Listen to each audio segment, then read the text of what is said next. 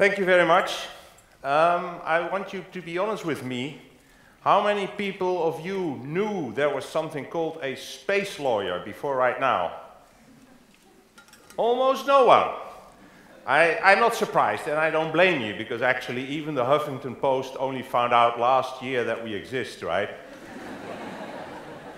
And it's one thing to exist, it's one thing to be a thing, it's another thing to be a welcome thing. There's many scientists and engineers and entrepreneurs who think we are an expensive nuisance, we are troublemakers of no good use whatsoever.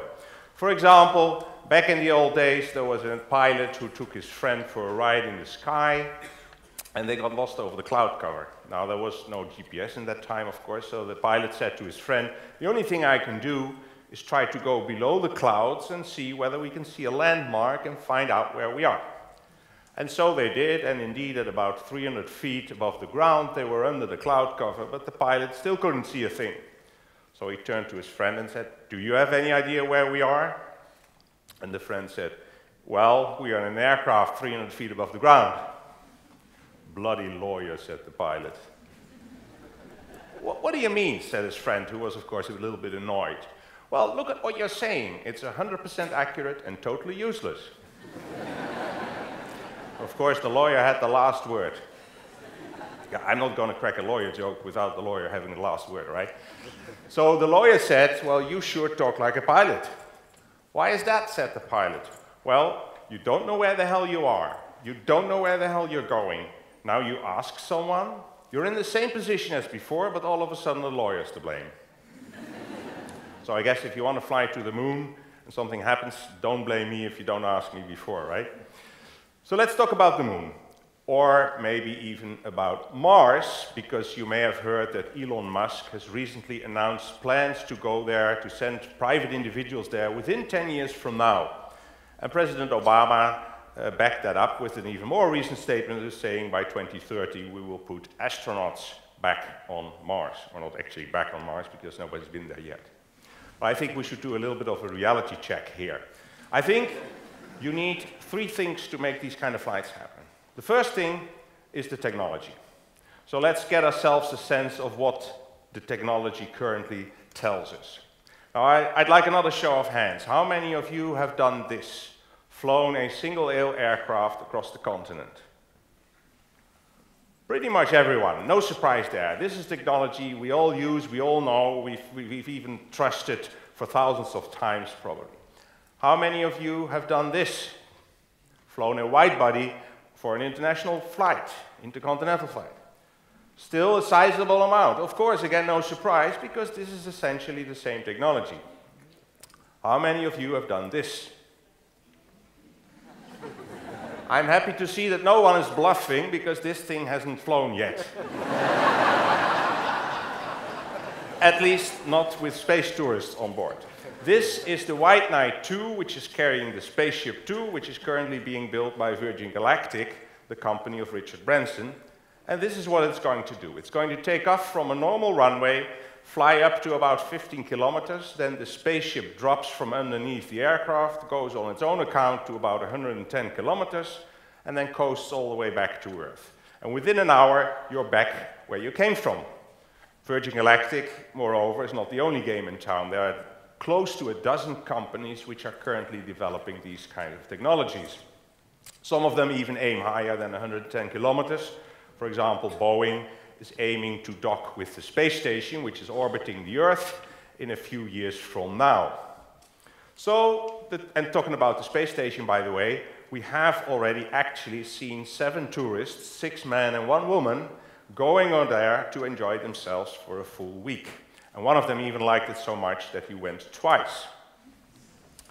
And as for the moon, of course we all know, or at least I assume everyone knows, that in history we've seen 12 US astronauts actually being landed on the moon. So the technology is probably not the big issue. That brings us then to the second issue, the money thing, right? Who's going to pay for that and how much does it cost? Again, let's get ourselves some sense of these prices. I came here from Amsterdam, which is about 950 kilometers, and I think it's fair to say that a return ticket, you can't get anything cheaper than 100 euros, but you may also get something for a 200 or a 300 euros, depending, of course, on when you buy your ticket. We talked about transatlantic flight. Vienna, New York is, for example, close to 7,000 kilometers, but the price is still, I assume, within everyone's budget. 800 euros, maybe 1,000, maybe 1,500. But now watch this. Outer space is only 100 kilometers from here. Straight up. Unofficially. The price tag for that, $250,000. And don't be mistaken, more than 500 people actually have already signed up for this, have put down deposits because they want to take those flights. We spoke about the International Space Station, that's orbiting at about 400 kilometers altitude. And again, keep in mind, the food is horrible, there's no shower, there's no bed, there's no privacy, you just have a nice view, right? These men and women paid each more than $20 million for a week on board. Now, the space station is 400 kilometers. The moon is 400,000 kilometers. So you can imagine that if we talk about the return ticket for a human being, we talk about at least tens to hundreds of billions, and it doesn't make any difference whether we talk about euros or dollars, of course. And at that amount, you can also imagine why a trip to Mars, which is 225 million kilometers, doesn't even fit on the slide. So let's be a little bit more realistic and talk about space tourism close to Earth. As I said, the technology is almost there. Now, suppose that somebody else is paying for you that $250,000. How many of you would be willing to go? Great, great. There's still a number of people who didn't raise their hand, and I'm imagining that part of the reasons why those people didn't raise their hand is that they are afraid of this. Well, okay. Maybe something a little bit worse, but right, that you get injured, that you die on the flight, and that's where the law comes in. Now, you may ask, the law is just a piece of paper. Yes, but the law knows a concept called liability. If someone causes damage to someone else or injures someone else, someone has to pay to someone else, right? And the law can provide for that. Unfortunately, that's where the problems start, because what damage has to be compensated, how much does the person who is liable for that have to pay, to whom does he have to pay that, and if they have a dispute over that, who settles the disputes? Who's going to make the decision that somebody's actually got to pay out, right? So that's where the law comes in. Now, the problem with the law is that this all depends on what type of vehicle are you flying on. Are you flying on an aircraft? Is it an aircraft? Is it a spacecraft? Is it? No, it's not Superman. Because then you would be safe in any event, right? But if it's an aircraft, it would be air law which applies. If it would be a spacecraft, it would be space law which would apply. And that makes a difference. Let's start to talk about space law. First, there is, fortunately, a rule which says that states, which are the entities with the deepest pockets, are responsible and liable for damage caused in outer space. So that's a good thing. However, this does not include damage suffered by passengers on board of spacecraft. So that's a bad thing. Nothing is internationally arranged for that. So we might have to look at national laws on solving this issue. Now, there are a number of national laws around. If we would have more time, we could play fun with flags, but obviously I won't do that right here. But the point I'm making here is this is the status quo in terms of countries of the United Nations across the world which have drafted national laws dealing with private space activities. Not specifically space tourism, any private activities. And not only do they all deal with this issue differently, but there are many other countries which are totally missing, as you can see. So again, let's have a look at what these laws then provide. Or let's have a look at air law and see what air law provides. Well, international air law says that airlines are going to pay up for damage, which is good. And actually, in real life, these compensations can go to quite great limits. So there's a lot of money which you can get if you're injured, which of course means that the airlines then will take utmost caution to fly safe. They pay a lot of money to fly safe rather than be sorry after the fact, and liability is a main reason for that. So this is a good thing, right? Now, it still leaves us with the question, What are we flying on if we are space tourists? Are we flying on an aircraft, which is defined as anything with wings or rotors, or anything operating as a balloon? Or are we flying as a spacecraft, which is defined as any man-made object launched into outer space, including its launch vehicle, if that is different from the craft that is launched into outer space? So a quick side note that, of course, already raises the question, where is outer space? Well, the lawyers haven't settled on this yet, but let's assume for practical purposes that outer space begins at 100 kilometers above the Earth. You may recall my earlier slide about that. So that's where we deal with. But we're still stuck with the issue of these vehicles that are being developed. Are they aircraft? Is it an aircraft? Is it a spacecraft? Or is it both? This, for example, is the Lynx vehicle. It looks like an aircraft because it has wings, yet it goes to 110 kilometers soon, so it's a spacecraft from that perspective. We've seen this one before. This is the Virgin Galactic aircraft again, which is carrying the spacecraft, which goes into outer space, but the spacecraft looks like an aircraft because it also has wings.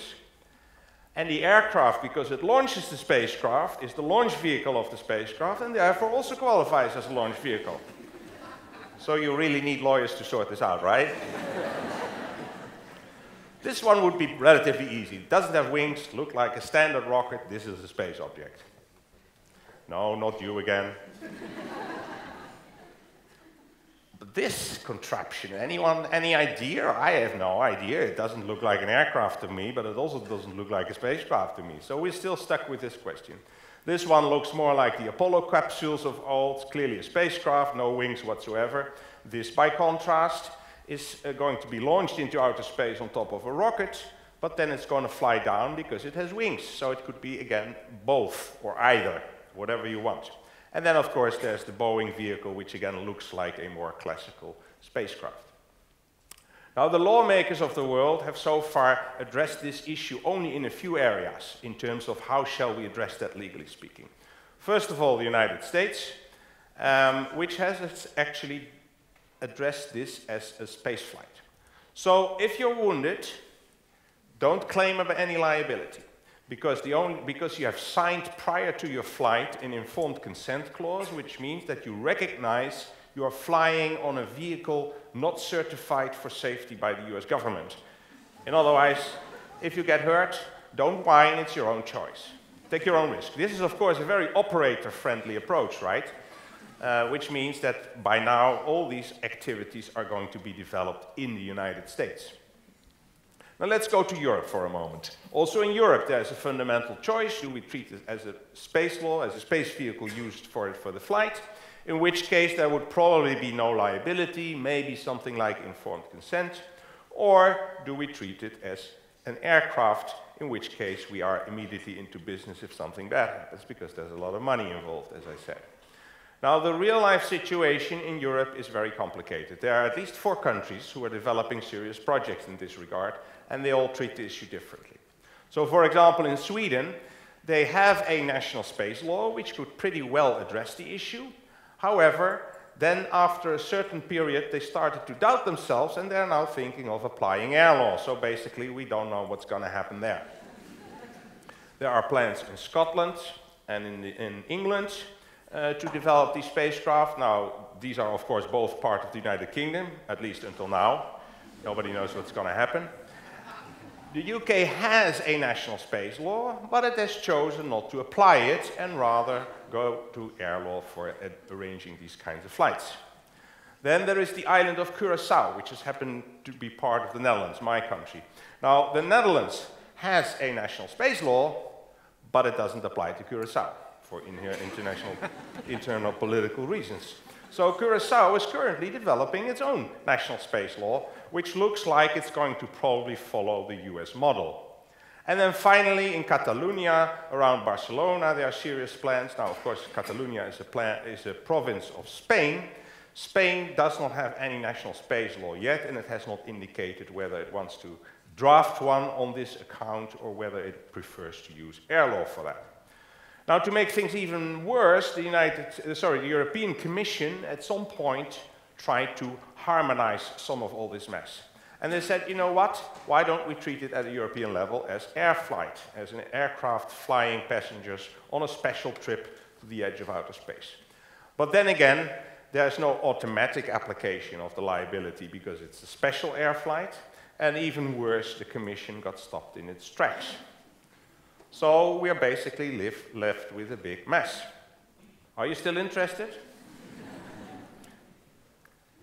If you're interested, who would be willing to fly under US law from within US jurisdiction? Show of hands, please. Still a sizable amount. Who would prefer to wait maybe a few decades until the Europeans got their act together? Equal size of hands. Okay, and who amongst you would at least like to have the lawyer friend joining them on board to be safe? Thank you very much for saving my day.